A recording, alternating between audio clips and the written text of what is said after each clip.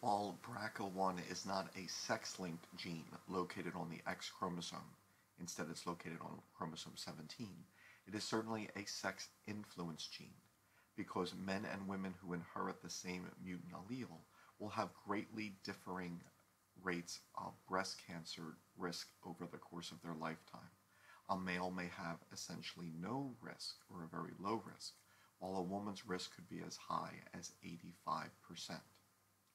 This is because the number of cell divisions in female breast tissue, because of the instructions of estrogen, which promotes cell division, increases the likelihood that subsequent mutations occur, which will then cause that loss of heterozygosity. So if loss of heterozygosity is required for a heterozygous cell to express the mutant phenotype, this is far more likely in female breast tissue where cell divisions are more common.